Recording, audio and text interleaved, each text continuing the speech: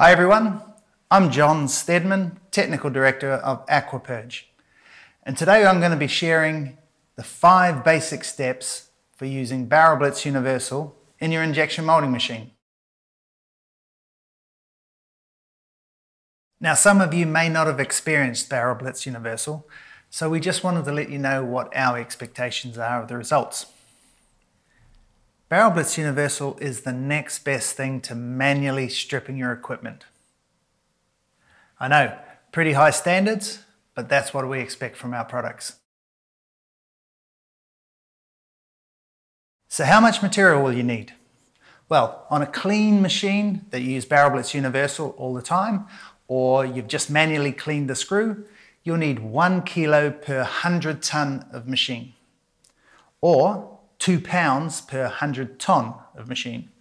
So that means like on a 500 ton machine, you'd need 5 kilos. On a 500 ton machine, you'd need 10 pounds. So for dirty machines, machines that the screw's never been pulled, running heat sensitive materials like flame retardants, PVC, running pigments that plate out regularly. Because we're cleaning not just the material, but also the carbon, this could be as high as 5 times the amount. But that's only for the first time. Once we've cleared all of the carbon, it goes back to 1 kilo per 100 ton or 2 pounds per 100 ton. So, to the procedure. There's 5 steps. 2 for purging with Barrel Blitz Universal, 3 for clearing Barrel Blitz Universal. Step 1. Firstly, we want to clean the body of the screw in the barrel. Now to achieve that, we add the Barrel Blitz Universal, screw back and inject, screw back and inject, until it comes out white. Or if you're running over 260 degrees Celsius or 500 degrees Fahrenheit, an oatmeal color. Step 2. Now we want to clean the end cap and the screw tip assembly. To achieve that, we put the back pressure to maximum so that it keeps the screw forward and continue rotating until it comes out white again, or oatmeal. Step 3. Now we want to clear the Barrel Blitz Universal. Now, Barrel Blitz Universal will self-empty if we allow it. So to achieve that, we maintain the maximum back pressure, the screws forward, and then we stop feeding the Barrel Blitz Universal and let it run out of the machine. Once it's stopped coming out of the nozzle, continue rotating for another 10 seconds just to be sure, because this is a really important part of this whole process. Step 4. Now we want to clean the feed section of the barrel.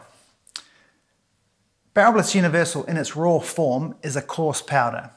Now it doesn't get airborne, but through static it will adhere to metal surfaces. So to clear that, we employ a star feed procedure.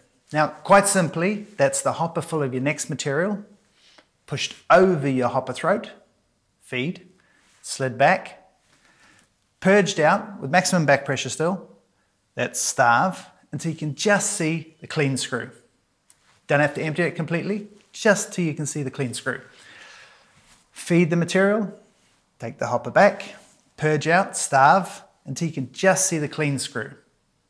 Now you do that starve feed procedure 5 times, and then empty the machine completely. Step 5. Now we want to clear the bulk of the material out of your screw and barrel.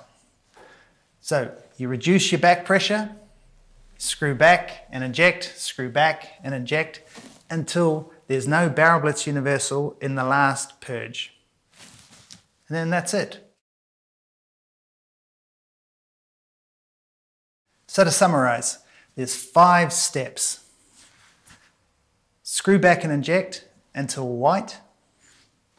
Maximum back pressure till white. Empty it out completely. Continue rotating for 10 seconds. 5 starve feeds. Screw back and inject until clean. So, how long should this take? No longer than a couple of minutes to 10 minutes. And honestly, the 10 minutes is because you're struggling getting the hopper moving forwards and backs. This has been John Steadman, and please, capitalize on the results you're going to be getting from Barrel Blitz Universal. And keep an eye out for new videos we're producing. They'll give you more in-depth information and we'll cover other topics. But in the meantime, if you need any more support from us, please contact us, aquapurge.com.